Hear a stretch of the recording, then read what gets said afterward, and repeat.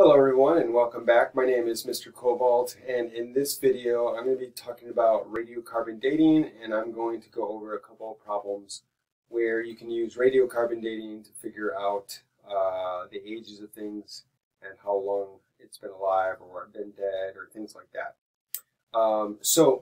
First thing is we're going to be using first order rate laws. We're talking about the decay of carbon-14.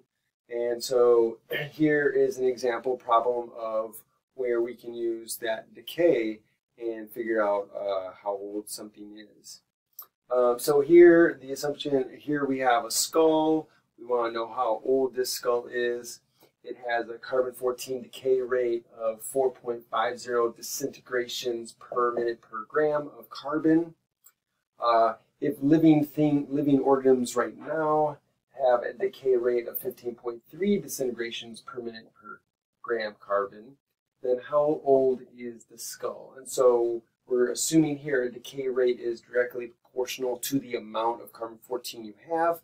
That's going to be important because that means that the first order rate law that we used before, that was relating, for example, the amount of our substance at time t over the amount of our substance that we initially started with, this equation we can replace with the rates since they're directly proportional. If the amount is proportional or directly proportional to the rate, then we can substitute in the rates for the amounts.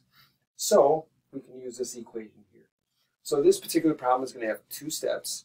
The first step is we're going to plug in the half-life here to find our rate constant. Once we find the rate constant, we can plug it in here, and then we can put the rates in that we have here, and we can solve for t, which is going to be the time or the age of the skull. So let's go ahead and get into this. So the half-life is 5,715 years. That's going to be equal to 0.693 over k. We solve for k, then we get 1.213. It's going to be 1.213 times 10 to the negative, I want to say 4? Negative 4. So negative 4 per year. So that's k. So now we can take k and plug it into here. So, and we can plug in the rates. So here we're going to have ln of rate at time t. So that's going to be here. So 4.50. So that's going to be 4.50. Let me just double check, make sure I got this right. Yep. So 4.50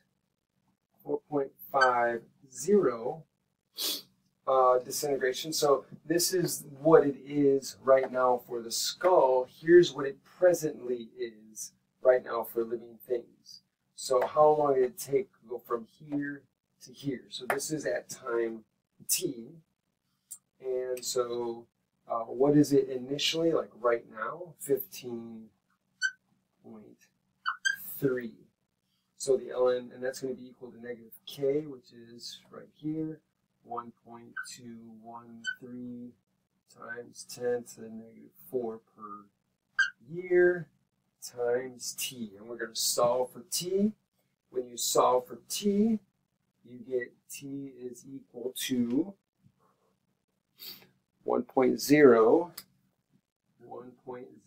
times 10 to the 4. Or say, is that years? Yes, years. Years. So that is the age of the skull according to radiocarbon dating. Okay, so let's do a second problem. Okay, so let us do a second problem. So here, problem number 2, a researcher claims an ancient scroll originated from Greek scholars at about 500 BC. So right now its C14 decay rate is 89% of that found in living things. So in living organisms, how old is the scroll right now. So, okay, so 2 steps again. Since we're doing carbon-14 again, we don't need to solve for K because we just did that in the second problem. So K is going to be the same. It's going to be 1.213 times 10 to the negative 4 per year. And so now all we need to do is plug that in here, but we need to figure out what the ratio of the rate at time t versus the rate at time 0, at the beginning, the initial rate.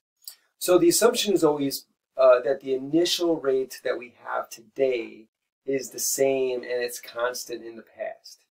So whatever the rate is now, that must have been the rate back then. And so that is one of the working assumptions when we're doing these problems.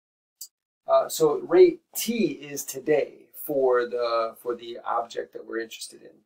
So again, rate at t right now is going to be the time, the age of the thing from the time it died, because when it died, its carbon-14 decay rate was the same back then, right?